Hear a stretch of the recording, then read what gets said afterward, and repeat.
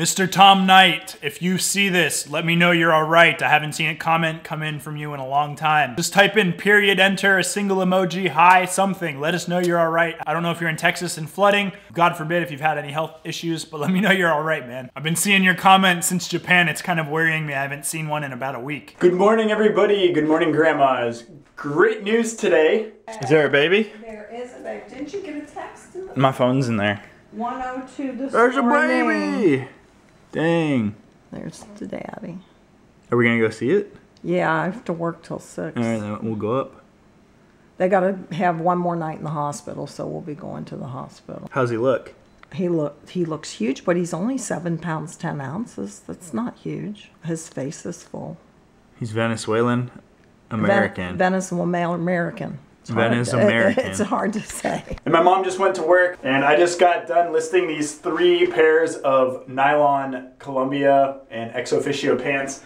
These were all mine. I don't need 3 pairs of nylon pants. They do have flaws, like this one has a pen ink explosion on it. I put them up for 20 bucks a piece, free shipping. We'll see what happens. Let's go look at what sold overnight. Sold the Sony Walkman for 19 bucks. We also sold a damaged box Wii Fit Trainer Amiibo. These used to be worth like $50 to $100 when they were really rare. Now it's not so much. I did a bulk return from Amazon and they came back pretty badly damaged. They reimbursed me a little bit of money. This sold for $20 shipped, not a bunch. The website now has all of the presentations from the Green Room seminar on it. So for all the green people out there, speakers down here, presentation, PowerPoint is up here, and it matches the speaker. It's good. The weather has improved, as you can see with the blue skies behind me. We are on our way to El Gimnasio. I'm gonna do a thrift and lift, pop into Goodwill real quick, see if I can find anything. And if I do, channel that energy and throw it towards my workout immediately after. And then after the workout, we'll come home and do Q&A Tuesday. And I did want to address one question right now. And someone asked me if I have one American flag tank top or do I have a bunch? And I just have one. It gets washed about every week. I wear it for 1 or 2 days a week. This is not the original one. This is a replica that I got at the Green Room meetup this year. I got my original one at a yard sale last year or the year before. And I used the heck out of it. I'm allowed to park here, right? See what we can find. All right, nobody got this Chicago Bears shirt yet. It's $1.99 half off. Now we will get it. A ProTech Y foam roller. It's a pretty specific type of foam roller. I'm gonna get this. It's $1.99. These usually are like 40 bucks new, so this is a really good deal. I'm gonna pop on this. There's this lot of 37 MVL music video loop DVDs. This is youth ministry material. It's Christian music videos on DVD. I'm gonna give these to Andy. He loves Christian music and he loves DVDs. So this is like a combination of the 2 things that he loves. So I'm gonna wrap these up and give these to him as a gift. I think he'll like it. I'd say that was successful, semi-successful. Now, will it fit in the trunk? If I can get the DVDs in here, the block of DVDs is such an awkward shape, it is not fitting in the trunk. Today, Tuesday, we have back, reverse grip, bent over row, weighted grip pull-ups, weighted grip chin-ups, wide grip chin-ups, lower back cable extensions, pec deck, deltoids, single arm shrugs, and calf raises. And the gym is completely empty. Can you see my scooter? Check it out.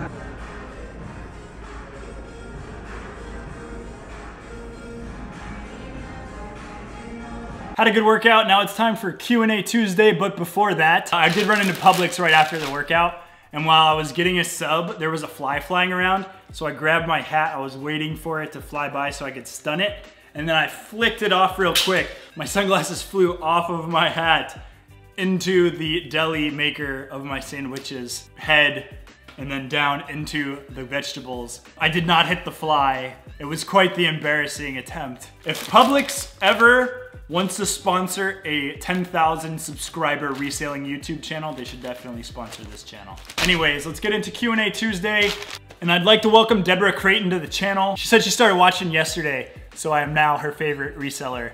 Thank you very much, Deborah. That's amazing that I won your heart in less than 24 hours. If you wanna have a lot of fun, go back to the Japan playlist. Put a link to that over here. The Japan playlist is amazing. Kind of like being there with us on the bike tour. So come along on the Japan bike tour. Only the biggest fans watch the bike tour, so yeah. I'm glad to have you on board, Deborah. I'm gonna go through questions on the video that I released yesterday, which is Monday's video. Lick3OMJ says, have you ever accidentally purchased fake Pokemon games? It happened to him the other day, bought them for $5 each. I have purchased faked Pokemon or Game Boy games. The main way you can tell is by looking at the board. On the clear cartridges, you're gonna see like these Chinese stickers, and the boards just look completely different. The quality of the plastic, the front label, the stamped in number on the front, just the board itself are the main ways to know that. I am going to make a future video about fake versus real games. That will be coming out eventually. But yes, I have, but I don't get into them for that much. It was like $2 at a yard sale. I grabbed it, it was in a bundle. I think I have a fake Minish Cap or a Link to the Past game for the Game Boy Advance also. So yes, it has happened to me. Corteve65 asked me, what types of DVDs and CDs does Andy like? DVDs and CDs are like Andy's thing. He likes Christian rap, and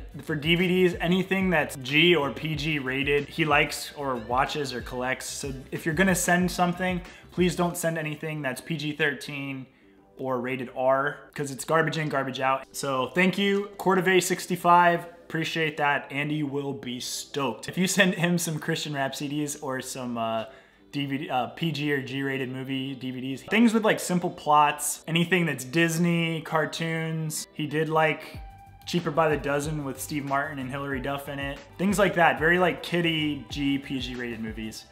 Andy likes them. So thank you, John, Corteve65. Eric Hoffman wants to know, out of all my hiking and bicycling, what's the best moment I can remember on your adventures? I'm grateful for wherever I am. Having a best moment would be that's hard to answer, to just say one single best moment. There's times where there's times where I've just been in such an awful rainy situation to where there's been times where I've struggled, and that moment I've felt really close to God, which could be considered a best moment. There's been food that I've eaten that could be considered a best moment, where I just had like really delicious food, or I had a sashimi bowl with Cody in Japan where we were just starving and parched, and every flavor was amplified. So there's different moments like that that happen on bike tours, and I'm sure I don't really hike that much, so I don't know. Even though you say hiking, I don't hike that much. Waking up from an amazing night's sleep outside with a sunrise. I feel like I don't remember a lot of my dreams, so if I do remember a dream, I'm always stoked on that. To have one single best moment, I really cannot answer one single best moment. I'm sorry, I'm gonna take the easy way out on that one. Patricia Morel was asking if that was rain from Harvey. I don't know if those were like outer bands from Harvey that hit us, or if it was just tropical disturbances in the Gulf, but we have gotten a lot of rain over the past like 3 or 4 days, so it's been crazy. Anthony K747 says, do I know how easy it is to build a simple pump? I really don't. It was raining, it was crazy. I didn't have the tools, I didn't have the materials. We didn't have access to PVC pipes. We did create a hose siphon. That's the best we could do.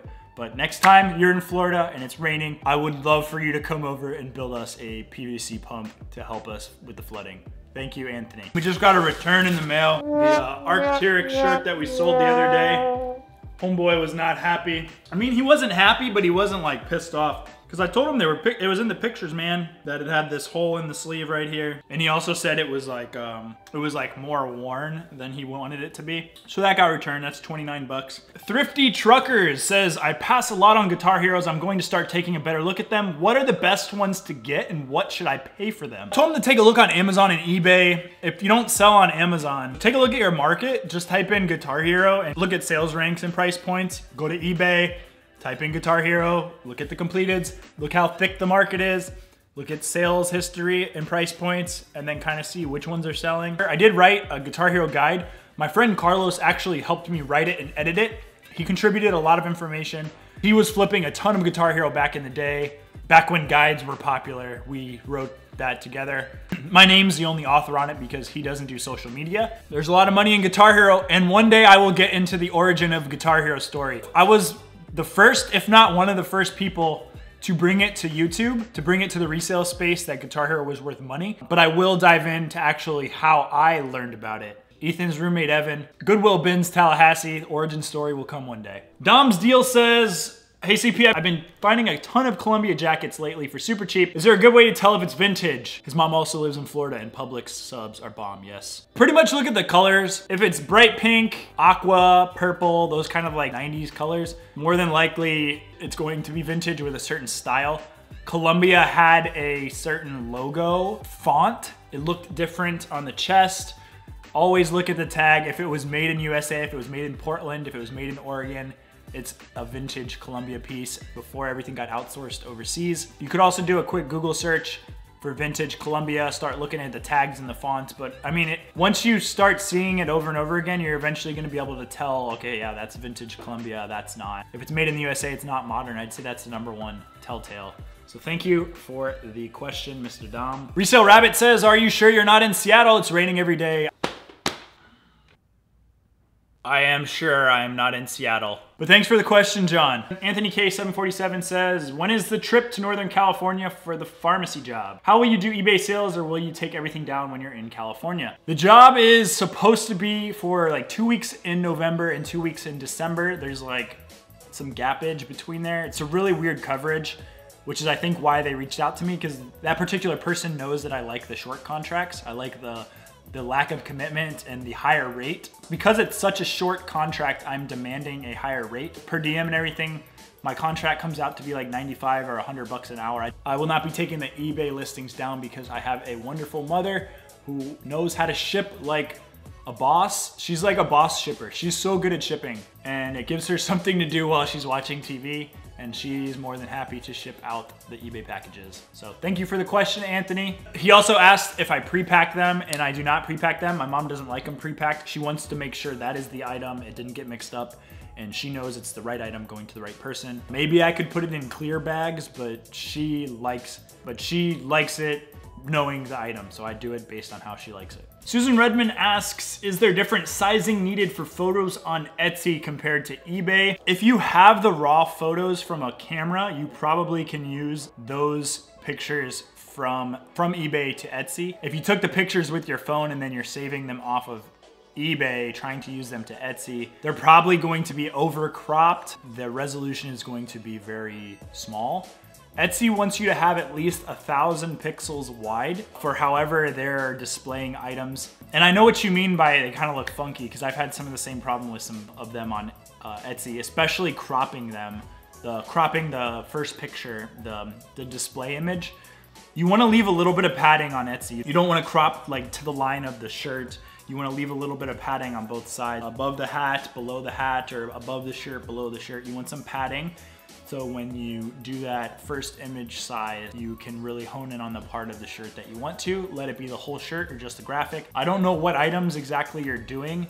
I'd be more than happy to take a look at your Etsy store. Drop a link in the comments. I will check it out and I'll try to give you better tips than this. PhotoFuse seems to lower the quality a little bit of the photos. What you mainly want to do is get good lighting, good background that you can pull it out if you want to pull it out, and then you want to make sure you upload it cropped with some padding onto Etsy, and I find that that helps a lot.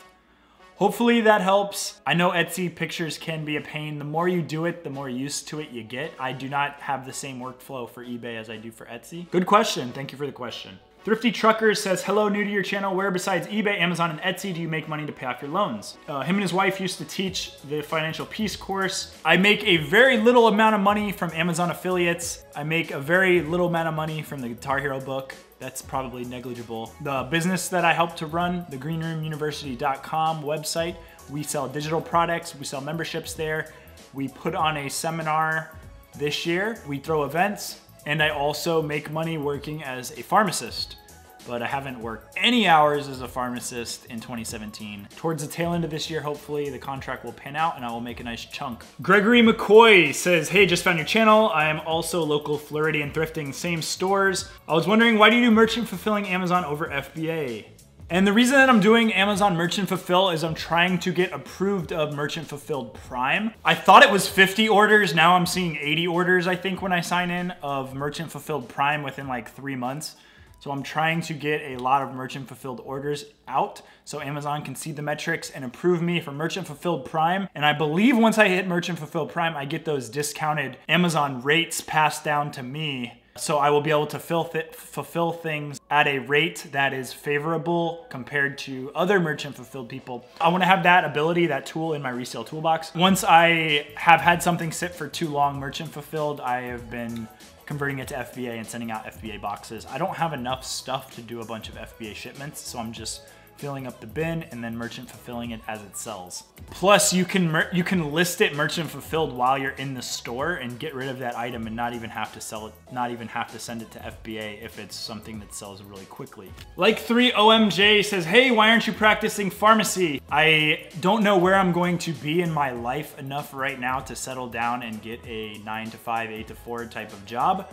I did not particularly enjoy working at Walgreens, not anything against the company, but just that lifestyle did not suit me as a person. I found myself dragging my feet to work, talking to myself very negatively, all these negative thoughts, negative self-talk, negative feelings. By lowering my necessities, my expectations, okay with not making $55 an hour. 2 weeks of vacation a year. I'm pretty much my own boss. Every day I want to go to the gym, I get to go to the gym. I could hop on a flight tomorrow and go to California if I wanted to. I could go visit Chris, the Bonafide Hustler, whenever I get the van working. I can drive around Florida and thrift my brains out. The amount of freedom that I have is so amazing that I would not trade that for working pharmacy right now at this point in my life. It's a great question, and a lot of people probably think I'm a bloody idiot for doing it, but that is my answer.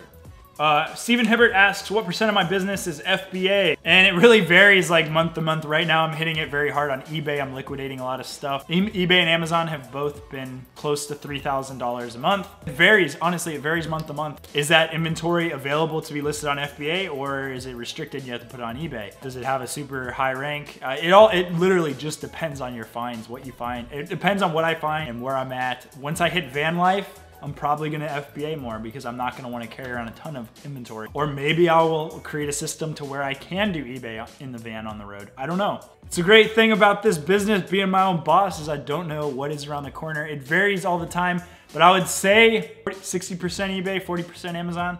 Right now, at this moment in time, I don't know. Swag God 22 says, is that a 50cc scooter? No license required to drive. No, it's a 250cc. You need a license to drive a 250cc. This thing is like a full-fledged twist and go motorcycle.